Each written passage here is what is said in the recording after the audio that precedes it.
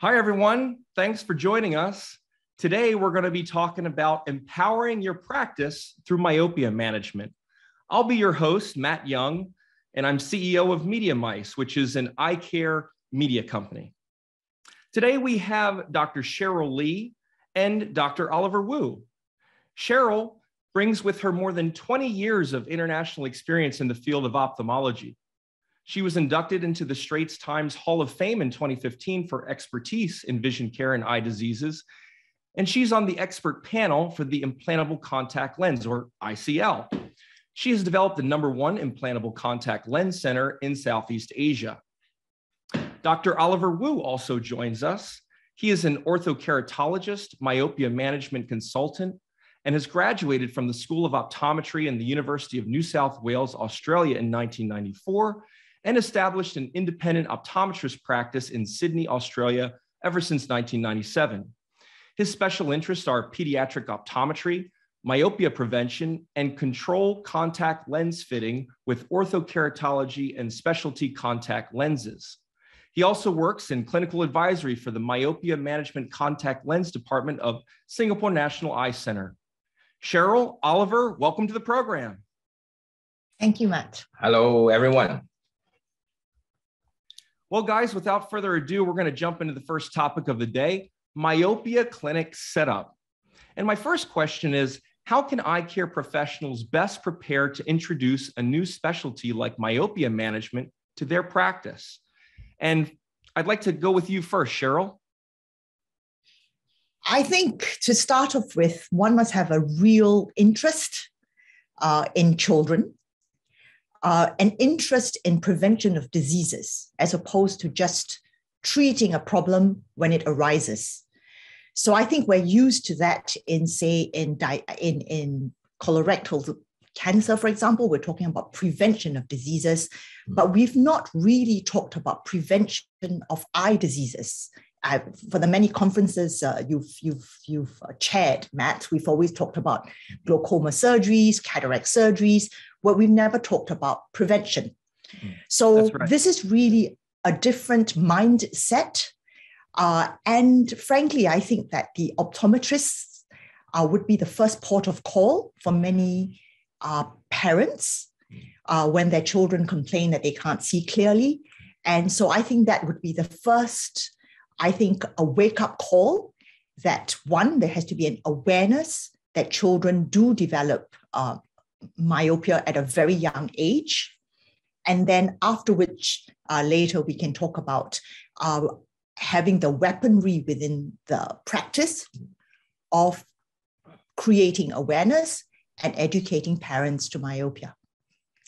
Yeah, I think from an optometrist perspective, it's like #1, we have to have the passions in myopia management. You have to have, love to deal with kids, because kids are very different. You have to have patience about dealing with kids, and you have to educate, prepare yourself in different knowledge, skills, and technique, how to manage the myopia properly as well.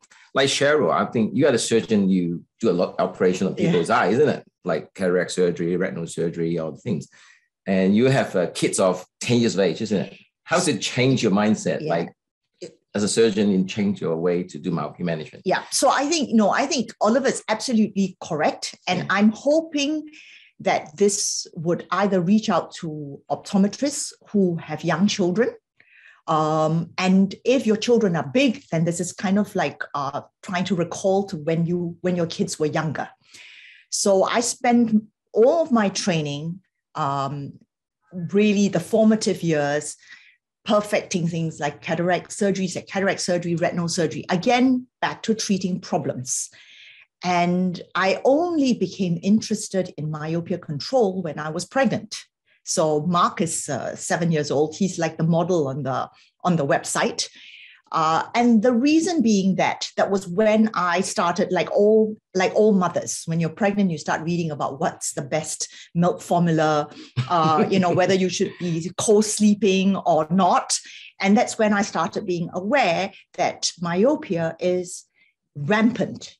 If we look at the Asian population, looking specifically in Singapore, at least 3 out of 10 children at the age of 7 need glasses to see far. That is an astonishing number, right? And if I had not known this, I would not have also looked into preventative measures. So that means what I would do as a mom.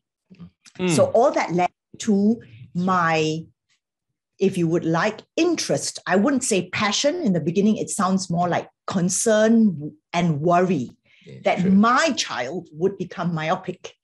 And so that becomes the next step, because when we see a child, and Oliver and I have the same frustration, like when you see a child and you feel pain, you feel regret, and being empathetic, and more moms cry than dads, and moms somehow blame themselves for everything. When the child is picked up with myopia, but later on, or at a higher myopia, we live with this guilt. I think that's why optometrists is, I like Dr. Cheryl Lee said, is we are more on the front line to do a lot of screening, communication. We can see a lot of myopic kids in the early stage. That's why for optometrists, we need to prepare ourselves, understand what's the reasons why the kids become myopia, or anything that we can do it in the more early stage. What we always talk about is early interventions. So with lots of equipment, knowledge, skills that we need to prepare ourselves. That we will talk about this later, isn't it, Cheryl? Yeah. Now, I heard you guys had a nice little tour recently of Cheryl's clinic where she's focused on myopia management. So I'd like to play that clip for a moment and let everyone take a look. Great.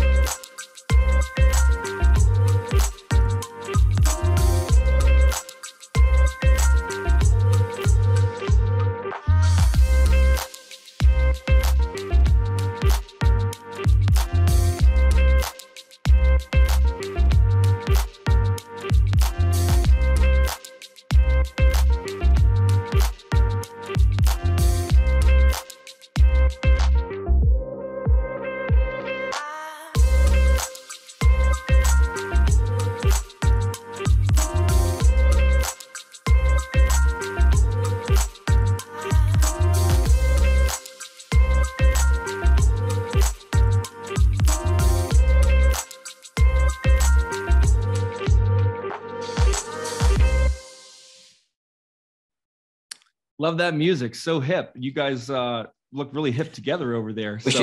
We should dance when we're doing it, isn't it? It's the only part that was missing, But, it looked great. And, I got a follow-up question from that too, which is, what types of devices, instruments, or products, for example, Ortho-K lenses are required? We saw a bit of Ortho-K there, I think. But could you explain a little bit further, Cheryl? I think what is important at the forefront, I think what is important is myopia control.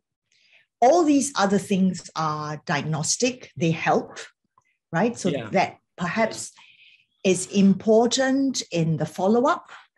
And that would be, of course, having an optometrist who is good with children, who can refract. So that means get a good prescription of the glasses, because we're talking about progression of myopia. So that means picking up small increases in the prescription. The other one would be the axial length. So we're correlating the length of the eyeball with the level of myopia. The longer the eye, the higher the myopia. So it would be much better if we could have the instruments that would be able to measure the prescription as well as the axial length. So I think that's the bare minimum in terms of diagnosis and monitoring of progression. And that's a great segue, Cheryl, because the next topic we're getting into is the myopia management best practices. How would you say that myopia progression is best measured, Oliver? I think the best measurements we monitor or to manage myopia is by biometry machines. So we have to look at how the eye size change. And then next thing, we also look at the prescription, like a diopters. So I think by looking at the axial length changes, we know what's the management options or plan we need to do, or any modifications, especially doing all the aftercare appointments. And like Dr. Cheryl Lee said about the strong correlation between the diopters and the millimeters, that the really strong correlations about that. And we knew, and we had a lot of experience, a lot of study told us there are a lot of great products available in the market. They're really great in managing myopia, managing the diopters, at the same time managing the axial length, which is the millimeters. That is something, it's really important equipment for us to managing myopia effectively and with safety as well. And as far as measuring myopia in children or even uncooperative patients, do you have any tips for us, Cheryl? I think in every country, it's managed a little bit differently. So in Singapore, the refraction is largely done by optometrists. So I'm like the person at the back who does this, the kind of the jumping and the dancing and the clowning to distract the child or entertain the child, whatever that's called. But the real person who does the refraction, who knows all the tricks, would be the optometrist. So I have to pass the question on to Oliver. Great. We like a partnership. We work together. Okay, optometrists like dancing together. Like optometrists, how we like to make the kids cooperative. Probably number one, we have to make sure the kids trust us. Okay, we have to be kids friendly. Okay, and sometimes we have to make ourselves become like little clown. It's like my practice. I always have a big hand. Okay, at 1,000 chop. We try to bribe the kids before they do the excellent change. Chocolate as well. When Easter coming, the kids always with bags of Easter egg before they come into my before we do the measurement. Okay, when they finish, they have another bag. So make the kids trust you and think about is all this test is not painful because other kids were concerned about does it hurt? I think it's not hurting. It's something that really quick and simple, easy. So I mean, building a trust between the kids and make them feel comfortable, I think is very important. Yeah. I've actually had a photo of one child helping another child through, like one boy was really scared. And the other boy had been to the clinic many times before, and they don't know each other. So I got the bigger boy to hold the hand of the little boy and just sit him through an axial length measurement. He even helped the boy through the refraction. So that's also rather interesting, because I think if you have children, you realize that, right? You get courage from another kid. So you got some apprentice from young, isn't it? Right, so sometimes my son comes to the clinic and he talks to the kids about eye break time. Oh, that's great. So I get a little bit of child labor, in the clinic. Wow. I think sometimes one good thing is that's one of my clinics happening is when the kids come out from the consultation room, the CN of the kids, we knew the kids are coming for what reason. Yeah. Then I would ask that my last patient, and hey, can you share a little bit with that little kids going to come into the room? And that's some positive reinforcement for the kid really comfortable to do it. Yeah. I'm also interested in some tips on communicating treatment strategies with patients and caregivers. So how can you really make your diagnosis easy to understand? I think Cheryl know about a more interesting way to tell the kids about how to managing myopia. Myopia, what we said before, is an axial length problem. The longer the more higher prescription, which is the longer the eyeball. A lot of time parents don't understand what mean by longer eyeball. Okay, this is how we're going to show you how to Tell the parents about what is -2. The surgeon going to operate on my eye. So this is all of us, okay? So I'm the support actress, right? So this is the balloon, and this is -2, so 200 degrees. So it's this long, right? Okay. And now this is 400, so it's doubled. And then it's 600, it's getting bigger. And then finally, it's -8 or 800, and this is gonna happen. Whoa! This is some really good analogy to tell the parent is, if we don't manage your kid's eye, that's going to happen in the future. That's the parents will re-understand is not the diopter's issue now. It's the size of the eyeball. So then the size of the eyeball problem, we know it's a lot of problem. Then able to see Dr. Cheryl Lee to fix the problem of the eye. So this is all of us very dramatic way of explaining. I should try that. The kids love it. Yes, I should try this next time. We love it here too. I should that. mention that Oliver got even a little a speck of that on his glasses. So wow, there you go. There you go. It's so dramatic. There you go. Excellent. Well, go ahead. So I don't have balloons. I should try that. I think, so I did not bring this. I should be more prepared, but we have an eyeball, a model of an eyeball. And it's the same thing that I do every day. So it's kind of rehearsed to a timing already. I like to talk to the child as opposed to the parent. And I would ask where the front of the eye is, where the back of the eye is, what is the length of the eye. And I compare that with the height of a child. So really what I would like to do is two things for the child. One would be to make sure the child continues to see well. And the other one is to make sure the eye doesn't grow any longer. So it's very much like I tell the child, it's like I'm trying to make sure you don't grow any taller. And then the parents would ask, can you make the myopia better? Can we reverse it? So the answer is no, very much like the height. I cannot make the child any shorter. Yes, right. So that they understand. And I will also ask the child why we would need or want to control the myopia. Because what I worry about is that they don't really understand the reason to why we're going through all this effort. And I'll tell the child, it costs a lot of money, it costs a lot of effort to come to the clinic every 3 months.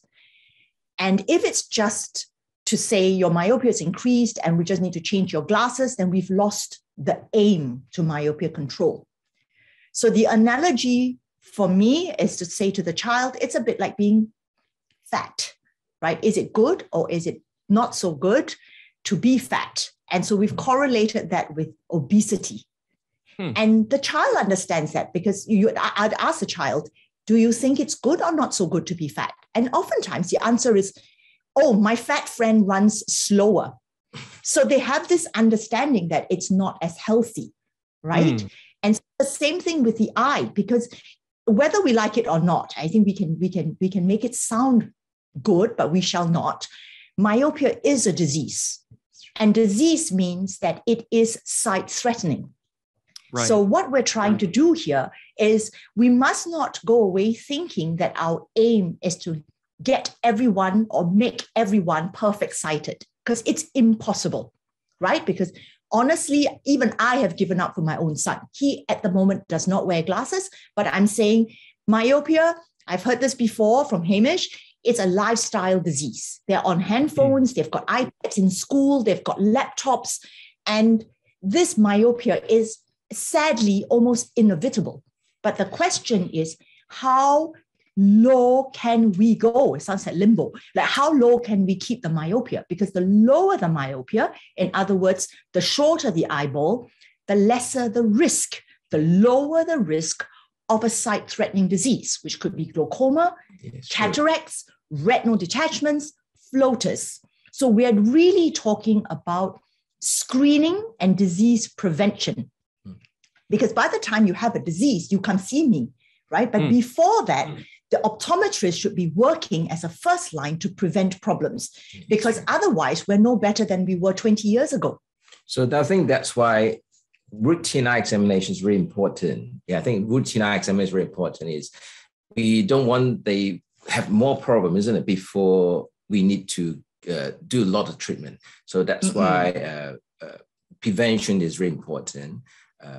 Communication is very important for us between the parents and the kids. Like, for example, obesity, make sure that lifestyle changes. And we have to make sure they understand this is not a refractive issue, it's an axial myopia. So something to do with the health of the eyes, not just the prescription of glasses. You can see better just by getting a stronger glasses. Yeah, I think that's a lot of things that we need to learn from each other about the parents understanding about lifestyle as well. Now, Oliver, you mentioned treatment a moment ago, and we've talked a lot about explaining myopia, myopia control, but in terms of the main methods or treatments used, what would you guys say are the main ones to focus on? I think the first thing is we all agree is we make sure the kids can see clear first. Okay, without seeing clear, they will affect a lot of things. And then next part will be the treatment option. It depends on the lifestyles, okay, and the kids. The readiness for, like, for example, they're ready for have contact lens on their eye, or they are not ready, and we have glasses, ophthalmic glasses, which have special features for myopia management. So a lot of time we need to understand the kid lifestyle and the parents' preference, so we can offer them options. But this option need to review regularly. So maybe they might need to have some extra, like sometimes we talk about cocktail treatment, like combined treatment. So that's why regular eye examinations, measurements of all the data will help us to judge, to verify the day one options is appropriate or enough or not enough that we need to modify. You know, and the next topic that we're getting into gets to a bit more detail in this matter. So we're really going to be talking about showcasing the equipment and evidence-based treatment modalities, if possible. So, you know, in your practice, what equipment is used in patients' myopia assessment? And perhaps we can start with you, Cheryl. In terms of the assessment of myopia, or rather maybe the severity of the myopia. So of course, one is the refraction, and then after which correlates very well with the axial length.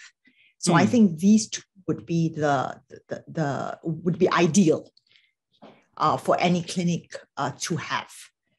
And the other thing, I suppose we shouldn't call them equipment, but staff. So you do need staff who are good with children. Children pick up vibes quite quickly to whether they like someone, and they can tell if the optometrist or the doctor is uncomfortable with children.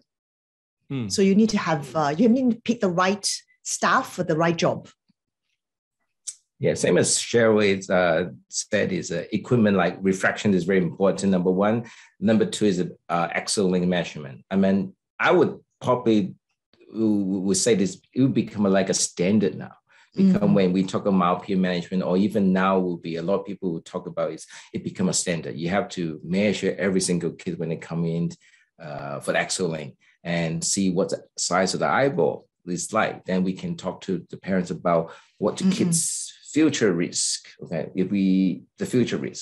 about what's going to happen. And like the setup of the practice is also important. Make sure you don't have any sharp tables or toys in there, and make sure your room is breakable. Kid friendly. Or kids friendly, breakable, not non-breakable. Make sure the kids won't damage your furniture easily. Yeah, that is something that you have to prepare. Otherwise, you will scream about, the kids come and break my ophthalmoscope or my nice toys or my nice chair. Now, there's one device in our field that has a pretty cool name, the Myopia Master. So I was just curious if either of you use this device to assess or screen patients. I basically use it for basic every single one now. Every single kid's coming as well. Definitely do it. And I also will do on some adults as well, especially the kids with myopia, and also measure the parents' eye size. So the parents can have some understanding about the prescription, the size, and the kids, how relevant they are. And especially the high myopia parents, they can see the size of the eyeball, and they worry about the size of the eyeball, then they worry about the kids when the kids become more myopic down the track. I think interestingly, I can only speak for my clinic. Parents have become rather involved in the myopia management, which I think is very important. Yeah. And what rather, I would say it surprises me is more often than not now, parents are able, they would ask, has the myopia increased? And then the next question is, has the length of the eye increased? So that for me is one step up.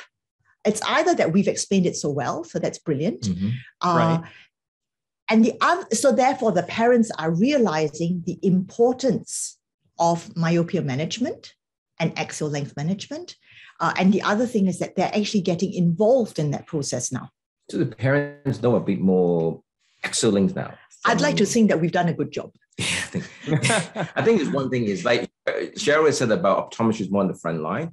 That's something I encourage most optometrists is when we communicate about myopia, we just not talk about just diopters, the D. We have to talk about the mm, the axial and the millimeters as well. So we know every single millimeters means a lot. Not now. Probably we talk about what happens in the future when they're 18 or 21.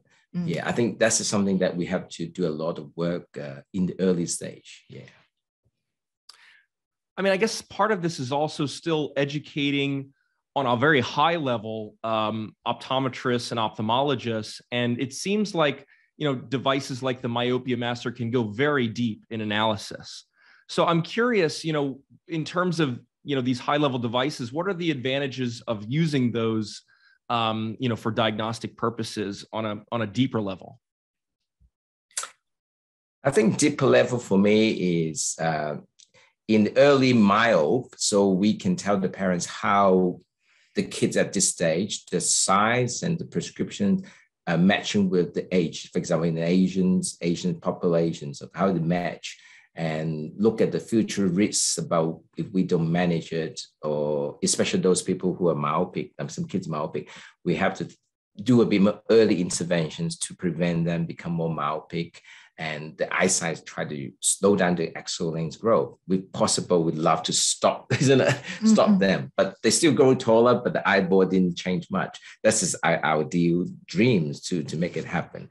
So, and also, like I said before, like this, like a Myopia Master, is also have a lot of good features for me to communicate with the parents and tell them how the kids happening. I mean, what happening means is how our treatment plans are working or not working. So any modifications we need to do, and also help us to understand about the kid lifestyle as well.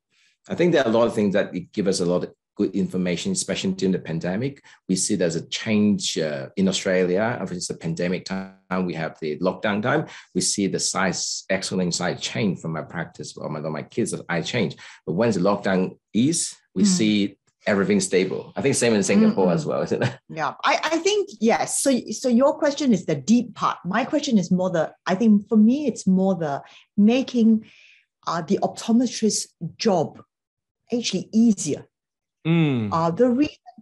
Because to start off with, myopia control, myopia management is a relatively new specialty. Yeah. So introducing any new specialty or adding a new specialty to a practice is never easy, because that means new education, bringing in more staff, being able to communicate with patients, educating the patients. And what the Myopia Master does is it simplifies the process. So it sounds superficial, but it's actually deep, because what it does is it makes the whole pathway simpler. And on the part, it's to be really honest, I think that the work of my work, the ophthalmologist's work, is rather much easier than the work for an optometrist, because the patient comes in and the child has not seen any eye care practitioner before. And then the parent is told, your 7-year-old needs glasses, right? So and many optometrists have asked me this before. How do you talk about myopia management without sounding pushy, without sounding like you're upselling, right? What are you trying to do? You're trying to sell me expensive glasses or contact lenses. And so why should I trust you? I'm going to go to somebody else. So by the time they come to me, I've got a mighty easy job, because I'm just confirming that Oliver said you're myopic. Oh, yeah, you're myopic. He's right. And then the patient says, so what should I do? Well, then the doctor seems to know everything, but that it's not true. I'm just supporting what he said. So the Myopia Master supports what the optometrist says in numbers. So that, it's with a graph, somehow you've managed to present myopia in a much more objective way. So I think it really helps the optometrist. It's not some fuzzy idea. It's something that the patients parents rather of the child can visualize, right? And so they love that. People like to see pictures. They like to see images. They see a graph and it's like, wow, this is real. This is not something that is a dream, right? This is real. And also with the follow-up of the progression, when the parents see this line, they go, has it stabilized? Has it stabilized? It's the first question. Oh my God. It's like, I tell them often, I'm going to put you out of misery. I'm going to tell you you've done well. This is not Miss Universe. We tell you straight away who's won. Okay. There's no like drum roll and everybody panics, right? So I think that's where this Myopia Master comes in. It's not earth shaking. I'm being very honest. It's not earth shaking in like, oh my God, we have come up with something phenomenal. What we've done is to put we've basically put a microwave and an oven together. We've minimized the need for space, which is what we all need in some countries more than others, in the shop or in a clinic. So we packed the two together. We're able to tell the parents, this is your refraction, this is your axial length, look at this piece of paper, let me draw you, look at the graph. And so I think that's where the strength of this machine is, because we could measure the axial length and we could measure the prescription in any other machine. So I'm being very, very practical here, but it's like buying a Thermomix, right? Everything is just in one. So it makes it easier for everybody. I think this also helps us to confirm or reassure the parents about the treatment options, or the management options that we choose together for the patient or for the kids are correct. And if there's any changes, we know how we can modify and do much better for the kids, the managing things together. So they're like from optometrists and ophthalmologists, we are working together for our kids' future. Now, moving along to our final topic of the day, I'd like to discuss a little bit about myopia management options. So we're moving from diagnostics to how to choose the right treatment. So first of all, Oliver, what factors would you consider when prescribing myopia treatment? I think a lot of factors is like the age of the kids and the prescriptions as well. And these are the factors we need to consider. I mean, in my practice, I do soft contact lenses, I do glasses, I do Ortho-K, and also we incorporate with the atropine together. So this depends on what the needs of the kids and all the conditions as well. So most of the time, if the kids are more in the the early mild, we use a soft contact lens, for example, like my side. And also like some specific myopic specific glasses in the early stage. And once they are getting older, they might want a bit more different lifestyle, and they will change the orthokeratology. And some parents even, they just come straight, they just want orthokeratology.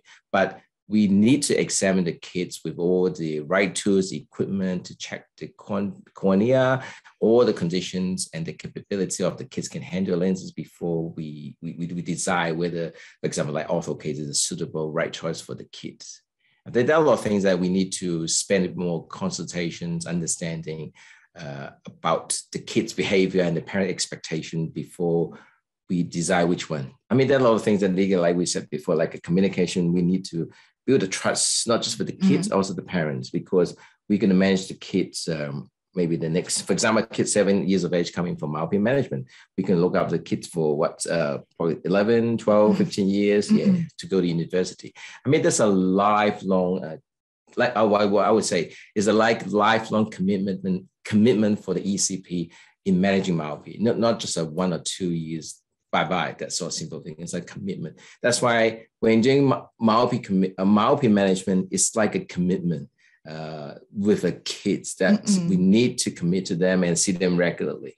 Okay, it's like a marriage as well. We have to commit it with full heart and with passions and love and care about the kids. So this is something that will bring a lot of beauties and sweetness, because like I've seen a lot of my patients now got married, and the kids, and even I got a fair bit of invitation for the wedding as well, okay, to witness the sweetness as well. And like before I come, a young lady come in and just show me the hand. I said, "Oh, you got engaged." Okay, so I mean, so sweet. They come and show and share the happiness. Yeah. What about you, Cheryl? What about your? Well, I see them from small. I have a few photos where you see them when they're 4, and usually they stop. I see every child from 4 years old. Reason being that either we sadly would have picked up that the child is already myopic, but more often than not, at 4, at 5 years old, they are not myopic. But that's actually the best time to talk about prevention. What I think I'm seeing a lot of is when they're 7 or 8 years old, to find that they are myopic. But the reason is, again, a lifestyle problem, because they were not told when they were 4 or 5, or the parents were not told rather, to say, hey, let's look at some things we should be doing every day, which would be, say, go outside and play in the sunshine, a minimum of 2 hours a day, because that research has been very strong. If the child is not myopic, a 2-hour sunshine time outdoors makes a huge difference. But that difference we do not see once the child is myopic. Interesting. So that's why I want to see the children early. So I see them from 4 years old. We talk about sunshine time, and we talk about what hobbies they should have, and also near time versus far time. So it's not about whether the iPad is worse or better than a book. They are no better. They're near. Anything that is far is better for the eyes. So many patients don't, or many parents don't realize that the TV at a distance is better than Lego. So intellectual time and eye time is not the same thing, right? Doesn't mean that reading is any better than an iPad. So that's what most parents think. And Lego must be better than watching YouTube, but depends whether the YouTube is on an iPad or whether the YouTube is on a screen far, far away. Right. So I think these are the things that I want to start from very young. So that's 4 years old. And then we see them, if the child is not myopic, then I would see them every year. I think the same is for me is not just outdoor time. Because I encourage the parents, is the parent always say, hey, son, go out, play more soccer, isn't it? But I always tell the parent is not just your kids. I love have a family time together. Yes. It's a family time to go do outdoor activities together. I think there's something that as optometrists or ophthalmologists, sometimes we want the parents to to do it together, like out activity. You can say the girl, I can go do a soccer ball, and the father's just playing like mobile phone. Oh yeah, I'll go. You score one. Okay. Yeah. I mean, that's something we can encourage, educate the parents, get involvement with the myopia management by changing lifestyle, not just the kids, it's together. So tell the parents, just don't spend too much time on the phone. Okay, just spend more time with the kids outdoors. Even shopping is good, isn't it? Yeah, so I think along the COVID time has also been a time of that we've had a bit more time to reflect. I've had a bit more time to do things that I wanted to do, and one of the ways that, following on what Oliver said, which is getting the parents to be involved in this myopia management, what I've done. And I'm very proud of it. I've created my own website. So I created it myself. It's called theeyeclinic.com.sg, and it's a conversation with the parents. So in other words, I'm talking to the parent. I share my anxieties, right? And I've said that because they come into the room and they share everything with me. So I feel that me too, I should do the same. So the one of the ways, because I only see the patients once every 3 months, but what is important is that time in between each follow-up. So even with the clinic's Facebook, it's very personal. So when Pascal and I, Pascal, my husband, when we take Mark out to play football, when he's out rolling, this is a weekly, at least once a week, we would put something there. And the reason is to jolt the parents into saying, hey, it's Wednesday, let's talk about playing some football together with the kid. So we're trying to jolt this process by constantly reminding them. And it's not just saying, you go do it. So I use the family as a way to, well, it's also good for us because now we're duty bound to do the same. And the other thing is even say, I would source for free. So the whole point is that it should be free and accessible to everybody, audiobooks. Because audiobooks is also a fantastic way for eye breaks for myopia control. Because if the question is, what do they do for their far time? Surely you're not going to ask the child to look out of the window and count the number of birds, right? So we have to use this time well. So whether it's, giving them ideas to what they could do at home. So in Asia, we don't have the privilege, if you like, of big outdoor spaces. So what can we do in the house that would be an eye break? So it could be skipping rope. It could be kicking a football around. We even play ping pong, right, on the floor. We have to come up with ideas to make the eye break time a little bit more fun. Because to be honest, children and adults were not very dissimilar. If you left us sitting around with nothing better to do, we would reach out for a handphone as well. So it would be unfair to expect the child to be a better version of ourselves. And Cheryl, another major issue in this space is patient compliance. We know we run up time and time again into this issue. And I was wondering whether, for example, MySight is a solution to this. And over to you, Oliver. I think that MySight is my experience in fitting MySight probably over 10 years from my experience is a product that if you use it, it works. It works. Okay. It basically works on most of the kids in my practice, most of the kids. There are really good correlation in terms of managing the diopter changes and the axial length changes. So compliance is one thing very important. I think compliance is very important. I encourage all the kids, and most of my kids wear about probably 10 hours at least a day. And most of my kids are at least 6 days a week. Some of them are like full-time wear like 7 days. And so far the results are really promising. And I really enjoy the result that the product can deliver to my myopic kids since they were young. And I'm really, really excited. I had the early access back in 10 years ago for this product. And yeah, how about you, Cheryl? I think compliance applies to all things, whether it's MySight, wearing glasses, because even if they were to wear glasses, they should be wearing it all the time. Whether it's atropine use, whether it's compliance with good habits, right? So it's a combination of all things. I would say that if we had to compare my site, if we're talking about compliance, there will be a group of patients of children who would not wear their glasses for a variety of reasons. It could be aesthetics.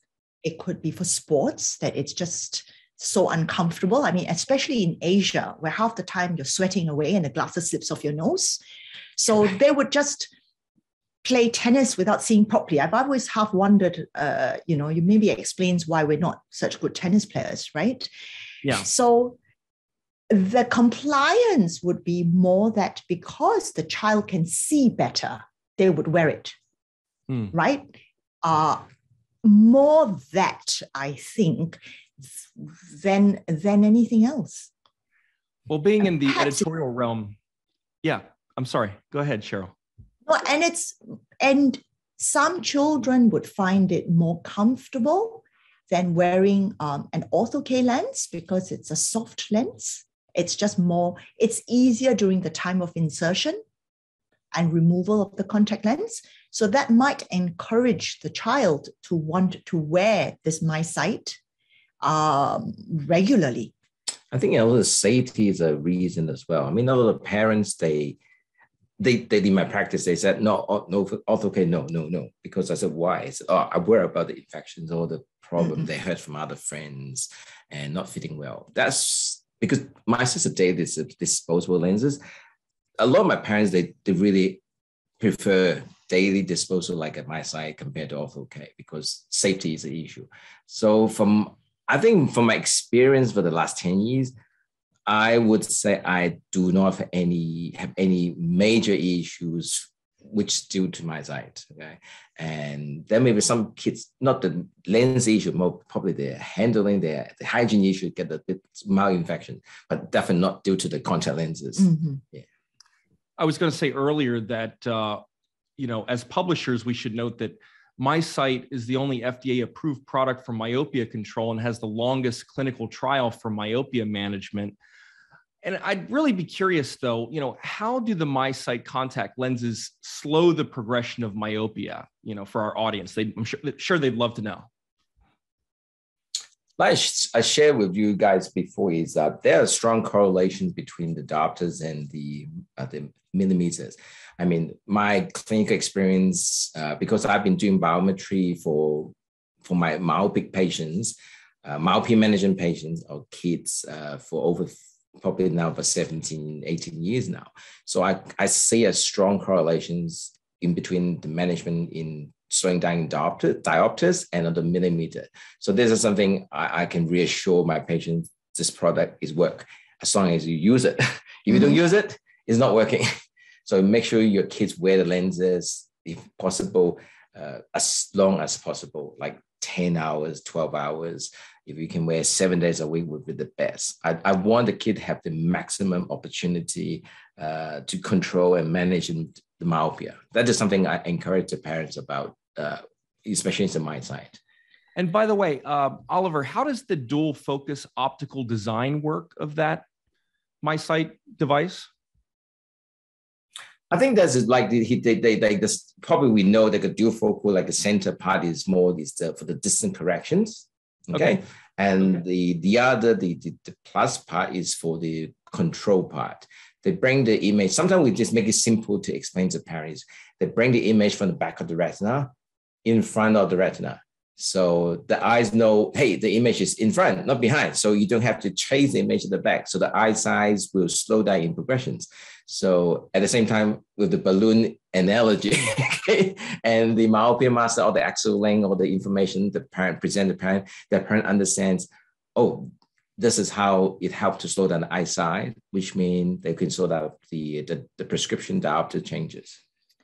So what it is I had to get my head around this as well, right? Yeah. Because all this myopia control it's new. Yeah. So largely the contact lens, if we imagine, it's round. Yeah. And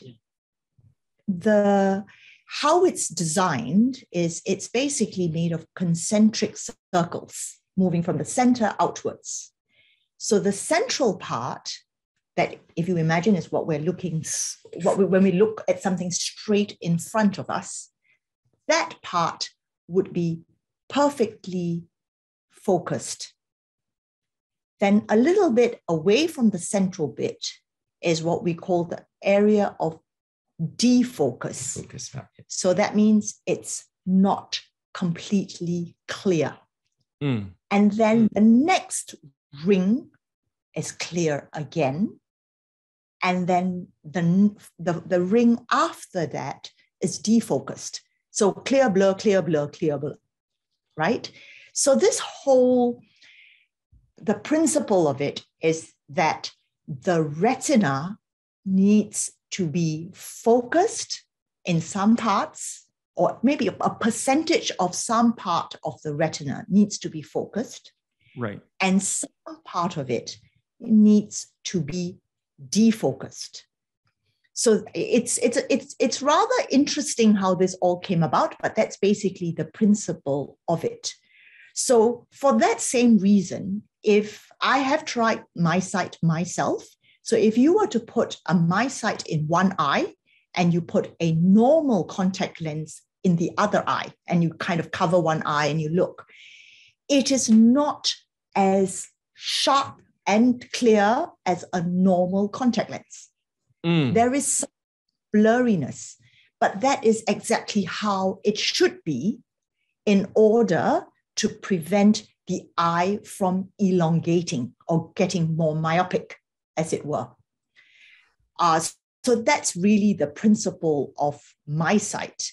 And yesterday when we were, it's going to sound a little bit, what is that word? Kitsch, but it's like dual purpose because it helps you see better. It also controls the myopia, so it's dual purpose because it's dual focus, right? So this is the only time you're allowed to two-tie. Do you patent this? Yeah, he says I should. And you know, Cheryl, we talked about axial length a little bit earlier, but really, what is the correlation of axial length to refractive control, and how does MiSight address that in particular? And because we knew you were going to ask that, we've actually done some research into this. Okay. So how it's been, so the study is actually pretty long. It's a 3-year study because it would be impossible to remember all these tiny numbers, but I can actually tell you. So it's a very good correlation with if the patient is compliant, right? With MiSight, we're talking about a 59% control of the myopia compared with the population that just wears a regular contact lens or glasses. And it's very well correlated with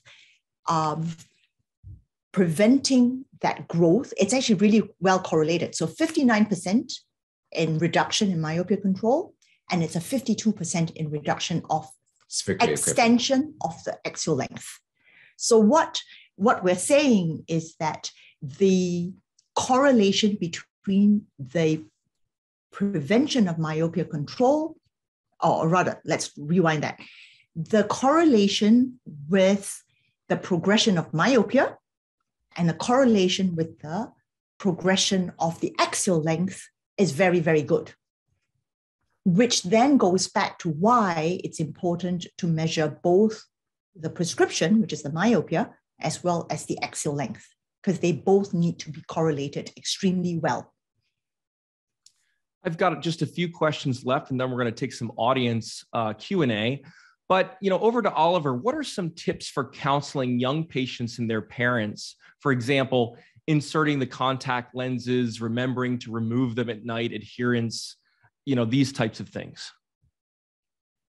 I think for younger kids, for really young kids, some really young, like at 5 and 6, okay, 7, sometimes they might not be able to do it by themselves. Some can. I have some 5 years of age, they can do the MiSight really comfortably. So we need to start from putting some, ask them to put some like a lubricant on the finger, okay, and try to have them to touch the eye, get them the sensation, the feeling. So when they know the feeling is not hurting, it's some touching, the sensation, they will start getting used to it. So then teach a parent, the younger one, like a 6 or 7 years age. Sometimes the parents don't want the kids to wear them. The parents will help them. We will teach a parent how to do it. And most of the time, we would teach the kids after about 2 or 3 weeks, we teach them how to remove themselves. Okay, remove themselves. I said, this is something you need to do every night. So the kids are really good in taking the lenses out now. For most of my kids over 6, 7 age, they can really take it out. Definitely some, they can do it by themselves. And I think initially consultations is the sensation. Make sure they understand the sensation. Some kids might be find a bit difficult to put the drops here to touch the eyes. And I tell them, let's try this, put a lubricant on the finger. I mean, in the hand, not the finger, the hand, and then you try to touch it open and then close, and they feel the drops. And most of the kids, they said, I can handle this with the drops in here. I open, touch, blink, and they feel the drop get in the eye. And this also the tips that also help some of the kids when doing low dose atrophy, because the kids scared the parents to drop it. I said, hey, put 1 drops here, open, touch, close, bang, the drops go in. I think this is the tips that I've been doing the last probably about last 2 years about this good tips to the kids that all kids can handle the drops really easily. And the sensation is really important. Yeah. So how about you, Cheryl? So I'm very fortunate because I have very well-trained optometrists who themselves wear contact lenses. They wear the Ortho-K. So they're excellent with the children. So I leave that very much to them. Final question from me for today. What are some benefits to the MiSight lenses compared to other contact lenses, Ortho-K lenses, et cetera? I think probably for me, when they compare, it's probably the safety. Okay, well, we know the safety, it is really great from my clinical experience and also from the MiSight, the CooperVision, the study come up, the lens are really safe. And also its efficacy is really great. And I knew they're going to have the 7-year studies going to release. And I have preferred I can just have a look of this, okay? And the 7 years is the rebounds, okay? When you stop on the 7 years, the rebounds basically is minimal or maybe 0, okay? And I think this is like a lifestyle, more the preference they want to choose. And I would say Ortho-K and other options also have the benefits and pros and cons. But most of the parents are more concerned about the safety. I think most of the parents are more concerned with safety. Is the priority number 1. Number 2 is the efficacy. But we knew the 60 studies published are very great. And also from my clinic, my clinical experience, my data, and I find really, really great product. I have no hesitation if the kids want soft contact lenses in myopia management. This is the product my first choice. Plus, we knew this is FDA approved product. That's reassured the parent this product is safe. Okay. So in my practice, I think there are various users, not just the one for the MiSight. If we were to compare, like your question was, what does it compare with the other lenses? I think very simplistically, if any child wants to wear a contact lens, example for sports, for me, it would make no sense at all to wear a normal single vision contact lens. So for me, that would make absolutely no sense. So if it is a child with the risk of myopia progression, which is basically all kids, then they're better off wearing the MiSight than the normal sighted single vision contact lens. So that I think we've determined. Then there's another set of children who do not want to wear contact lenses every day. There's some children who wake up late in the morning on certain days, and they would say, okay, I'm going to put on a pair of glasses and I'm going to school. So they could have glasses that would also control the myopia, and they could alternate between MiSight and the glasses. So that gives them an option, if you like. That they cannot do with the Ortho-K, Because with the Ortho-K, Ortho-K is very much like wearing braces. So they wear it every night. They have to wear it every night. And should they forget to wear it one night, if they were to put on their regular glasses, the glasses would be overpowered because the cornea doesn't bounce back to completely normal just because we stop wearing the Ortho-K for one night. So if we're talking about this, there's one group of children who would say, I want to wear my contact lenses 4 times a week when I have rugby, when I have tennis, but the rest of the time I'm going to wear glasses. So I'm very happy for this child to have MiSight as one of their, weaponry, if they like. And of course, the advantage of the MiSight is that it's a daily disposable contact lens. So that means they save on money on buying products for cleaning. So that's a big advantage for many parents because the commitment financially is less. So they're quite willing to start off with a few boxes of MiSight, unlike committing to something for a whole year. So that is, I think, a good start for any family who decides that they want to embark on myopia control. It's a big daunting step because, like Oliver says, it's a commitment. So, but no one wants to plunge in thousands of dollars without knowing if this child would continue to use contact lenses. Like what Dr. Cheryl Lee said about the Ortho-K, you just keep a night, and that the vision doesn't affect it. I've been in the clinical setting. Sometimes we will give them a pair of glasses for that one day, 1-2 nights off. But the problem is, we explain to parents, not 1 or 2 days off, is we want to get the maximum corrections and the control effect. So for ortho-keratology wearer, we encourage them to wear them basically every single night, okay, to get the maximum effect. But if we talk about, for example, like a MiSight, and as long as you wear the lenses, the effect is there. So the parents see the difference and understand you wear it, you got a contouring effect. Ortho-K, you skip 1 night, 2 nights, we might lose a little bit of the clarity into the correction as well as the contouring effect. So we tell the parents about that's a compliance issue as well. Yeah. And guys, I've got to go to the questions. We've got them popping off. Feel like I've never seen so many questions. Great. Well, we've got Pratyush Dakal asking, what type of biometry machines do you prefer? And, should it be non-contact or contact-based like the IOL Master 700 or probe-based? Any thoughts there? Yeah. Non-contact. Optical. I think if you're working with children, right, that's the first thing, because that's what myopia control is about. It's got to be as pleasant as possible, as undaunting as possible. So definitely a non-contact. Definitely non-contact for me. Because you don't got to put drops. Because if you were to use something that is a contact, you would have to put in a local anesthetic drop. So that just adds on more work and more fear, really. Plus, also is operator dependent as well, isn't it? The contact one, isn't it? You will find if the operator is not really good, steady hand consistency, we might have variations. So non-contact ones basically is very consistent. I mean, most of the machine can perform a good job in measuring it. And I think I want to make myopia control accessible to everybody. Yeah. We're not here to say, oh, we should drive a Ferrari. I just want to get to point B. Yeah, I want to make sure that the myopia is controlled.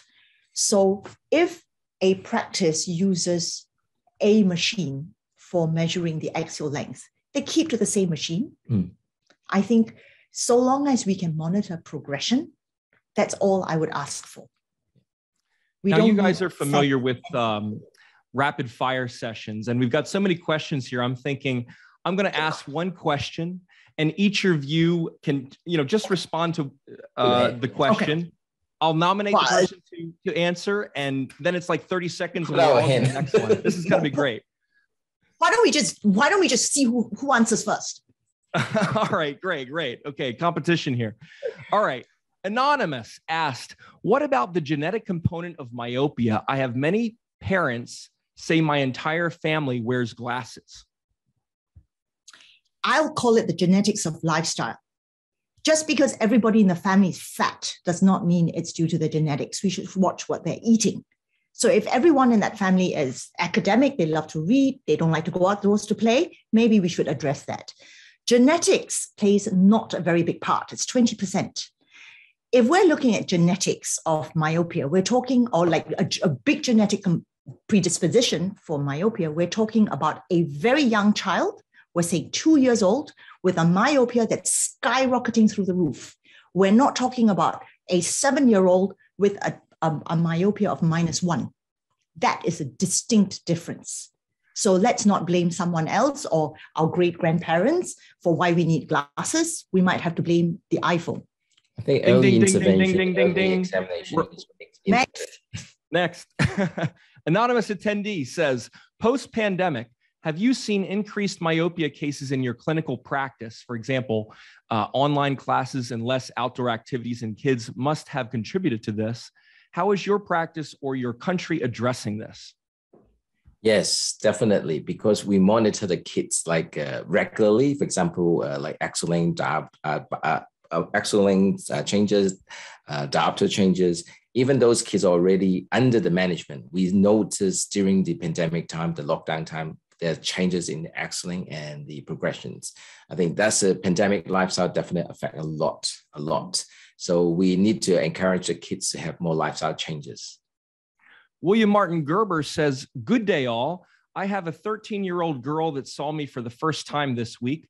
No previous refraction history. Refraction is right, -2.5 diopters and 6/6. Left, -5.5 diopters and 6/12. Normal eye exam, normal topography, similar K values and axial lengths. How is this anisometropia possible given the similar K values and axial length? Thank you. I guess this is the quiz question. Similar K reading with same axial length? Is that what he said? Similar K values and axial lengths. Yeah.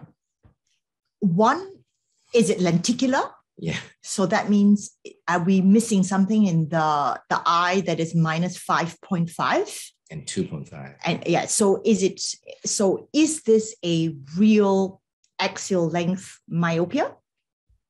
Same thing with adults, because we can have adults who are more myopic as they get older because a cataract forms, right? So I think we need to look into that. Two, I will assume that the axial length was properly measured. I think that must be something that we might need to look into. Third one is, should we even consider a cycloplegic refraction? Those are my thoughts. Yeah, I think last thing is checking for the binocular vision, whether the kids the teenage having the binocular vision, because it's a bit unlikely to have this really similar size and with different prescriptions by 3 diopters. But what I just remembered you said was the eye that has got the higher myopia is also the eye that's seeing 6/12, not 6/6. Am I correct, Matt? I believe so. The question has disappeared from my view. Okay, so that is something we need to think about as well, because clearly this child is not seeing perfectly. So whether the refraction is a true value of whether the refraction is absolutely correct. Archana Kulkarni asks, can you update an IOL master to work as a myopia master? And second part of her question is, what is the earliest age or lowest refraction when you would start MiSight or atropine? No idea about IOL master from my side. Okay. Number 2, MiSight, I'm comfortable to start with -050 because I have favored -050 kids to do it. Atropine depends on axial length changes and progression rate, how they compare to the age group as well. And that's just a lot of considerating factors to put atropine. I think for me, I would say that there is no early time to start myopia management. Because if a child is myopic, it's a bit like saying is the child going to be taller next year? I have not seen a child who has stayed the same height for the next year. So that means if the eyeball is that length, it's terribly unlikely, well, show me one, that the length of the eye stays the same till next year. So we do need to start the myopia management as soon as possible. Yeah, there's no such thing as saying, today it's minus 0.5. Why don't we wait till it's minus 1.5? Then we start. Yeah. So I think there's no time to when we should start the atropine. With the MiSight, the consideration, of course, is that it does not correct astigmatism. So we need to bear that in mind as well. So great as it is, it's not something that would apply to all kids because of the astigmatism. How does the MyoSmart glasses compare to MiSight contact lenses with myopia control? Another question from an anonymous attendee. This is a really good question to ask because like Cheryl said about MiSight lenses, when they put it on, basically follow eyeball rotations, where the clarity in the center, where the focus, wherever the eye rotate, the lens follow it, okay? Glasses, the major problem is like this, okay, or this. Okay, so like the positioning, dispensing where the glasses is really important. The major problem for these two products is the dosage, what we call the dosage is how often, how many hours the kids can wear the glasses, put in their head, okay, and the contact lenses. I mean, these are the questions we need to be aware of, the dosage between the hours they actually have it on the eye. And for the glasses, position is very important. Soft contact lenses, MiSight, bang, center. Okay, assume the fitting is right. Okay, always center. So if we look at all these data, if they all should perform really similar. But in reality, we know, especially in Asia, it's too sweaty, glasses always drop down. Okay, so that might be a problem if, for example, like you, the audience, as our MyoSmart lenses, the position is very important. We want to achieve the optimal result. Positions, dosage is very important. And how frequently do you measure axial length? I'm going to override that, Cheryl. Yes. Every time we see the patient. How frequent? Yeah. Every time. 3 months? So I guess it's as frequently as we would see the patient. So at every visit. Maybe 3 monthly. Anonymous asks, most of the myopes are not using their glasses for near work. What's your observation on this? And will that affect the myopia progression? Yes. Yes. And there is another reason that I say that they should wear the glasses all the time. When a child sees not well for far, they tend to like to do things that are around them. Close up. And that makes the myopia worse. What I want is the child to look up away from his book and to be able to see something well in the distance. That will make him want to do things that is in the distance. If we look at adults, no different.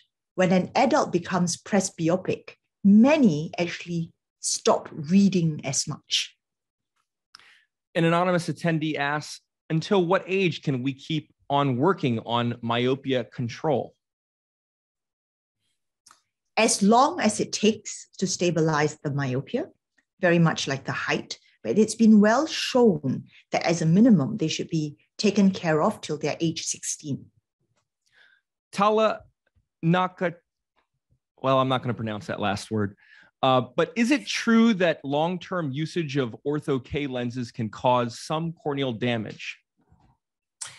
If the lens fit properly, if you use the right care maintenance product, routine examinations, replacements routinely, regularly, I think this is all nice and safe.